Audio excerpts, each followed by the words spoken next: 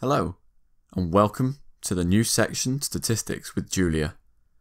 In this section, we would learn about doing statistics in Julia, along with common problems in handling data arrays, distributions, estimation, and sampling techniques. We will start with basic statistics, then concepts descriptive statistics, deviation metrics, sampling, and finally correlation analysis. We will start with the first video of this section that deals with basic statistics concepts, wherein we'll learn how to get ready and how to do it, and at the end we will see how it works. In this video, you will learn about the stats-based package, which helps you use basic statistical concepts such as weight vectors, common statistical estimates, distributions, and others. To get started with this, you have to first install the stats-based package by executing package.add_statsbase in the REPL. Let's see how to do it.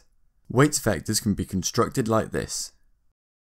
Weight vectors also compute the sum of the weights automatically, so if the sum is already computed, it can be added as a second argument to the vector construction, so it saves time required for computing the sum.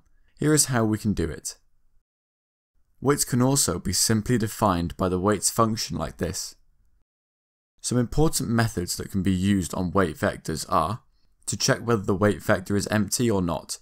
The isEmpty function can be used. IsEmpty W. To check the type of weight values, the EL_type function can be used.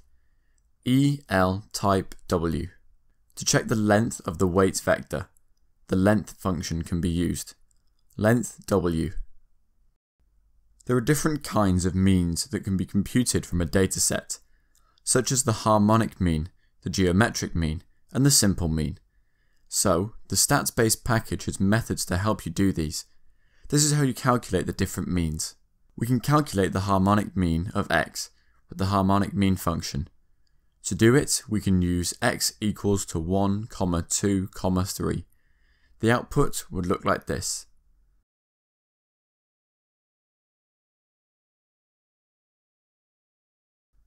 We can calculate the geometric mean of x with the geometric mean function. That is geomean of x. The output would look like this. The general mean can be calculated using the mean function. That is mean of x.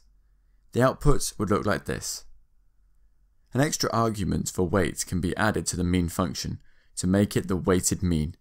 That is x equals to 1, 2, 3. Now W equals to weight vector 4, 5, 6, mean of x, W. The output would look like this. Now we will see how it works.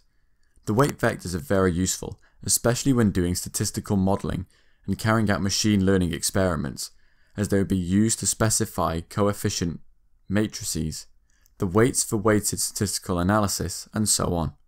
So, Julia's weight vectors help differentiate the actual weight vectors from other normal vectors, which would be very helpful during statistical modeling. Having a pre-calculated value as an argument for the weight vectors is also very helpful, as new variables don't need to be created just to store the sum of the weights, and computational time is saved too. As weighted means are often used in statistical modeling, having the extra argument in the means function would be very convenient for analysts, as creating new weight vectors and then multiplying the two vectors is often time-consuming and redundant.